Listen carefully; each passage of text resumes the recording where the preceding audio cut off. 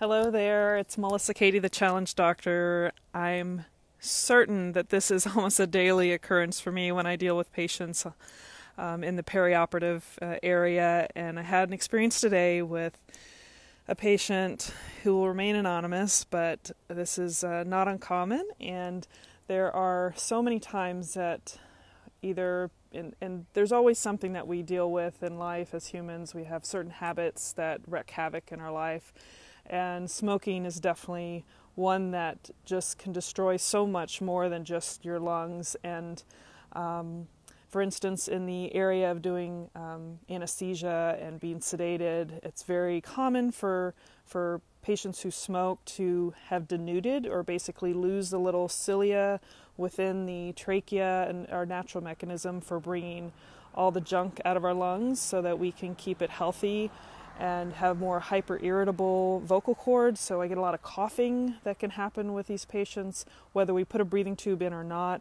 When they start coughing, then it can increase the chances that acid from your stomach can come up and go into your lungs, which is not really set up well in someone who's already a smoker with their immune system already in a deprived state. And so every time someone smokes, it's transferring into your bloodstream. And this is something that so many people don't realize, that it actually transfers in, carries across all the chemicals, not just nicotine, but all the chemicals that come in with a cigarette and actually get transferred to every single cell in your body.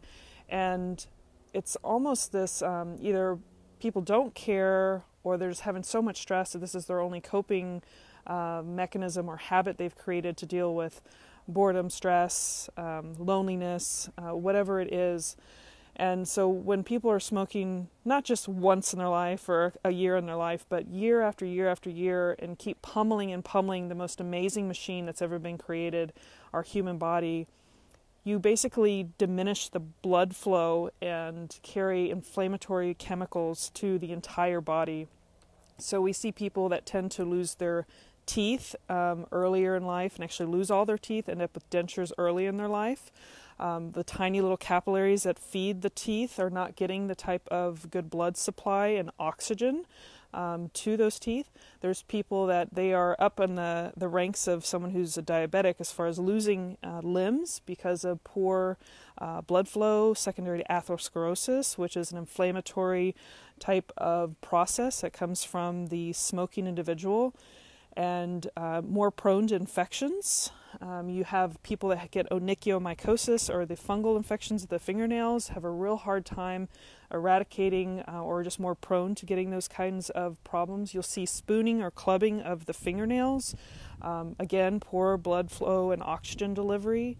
And there are people that get all types of cancers. Obviously, people think lung cancer, but it's not just lung cancer. There are people that are set up for more pneumonias. I get people that come in and have constant, like, upper respiratory infections. Even a cough is denied by many times, or they don't want to admit it, that they have this predisposition for these problems because they're constantly, as they're getting older, giving all these stresses. And of course, we're not as resilient as we get older, especially if we're doing all these things to our body. So I had a real serious conversation with this individual, made them listen to my lungs and their lungs, and there was a significant difference in how mine sounded, and even did breathing treatment to let them see what it was like afterwards. And actually you could hear the horrible sounds in their lungs even worse because they finally opened up those lung and those airways. So I had a conversation about not only the cost and these technicalities, because nobody really wants to hear all this. Nobody wants to be preached to, and I get that. But there are some really good ways of thinking about your life and the stress you're under and the things that, you never have a habit unless you start it, doing it once. Obviously, you won't have a habit if you didn't make the choice to do it in the first place. But what sinks it in and what keeps it as a habit, you have to really evaluate what you're doing in response to the feelings you're having or the stress that you're under. So there's a moment where it's just this pathway that's now become a habit. You don't even think about it, but there's something that triggers within you that makes you reach for that cigarette. And some people just say they like it. But with all the risks of downstream of having trouble breathing, the quality of life, you looking a lot older, losing your teeth. There's a lot of other things that go on in multiple areas of your body, including high blood pressure. I can't believe how many people don't realize the high risk factor for high blood pressure from a lifetime of smoking. Just the atherosclerotic vessels and the predisposition for that. So having a conversation with this patient was really important for the family and also for him and her to realize that this is something that they need to evaluate. What are the triggers and what is it they're really trying to cope with, and then find something else that's a healthier way of coping. So I don't know how many people are going to watch this video. I just feel like I had to put that out there because I think it's totally underestimated how insidious this process is. And some people can get away with abusing their bodies more than others. But we see so many problems and issues in the medical field from a lifetime of smoking. And the beauty is if you quit, you can actually have some recovery of function of your lungs. The cilia can grow back. You have better immune function. All this other problems that you can stagnate or slightly improve. But the longer you go, the less resilient you are going to be at recovery. So I encourage you, it's not to shame you, it's to maybe inspire you in a way to think about things differently and maybe reevaluate your life as to why you keep pummeling your body with chemicals of smoking, cigarettes.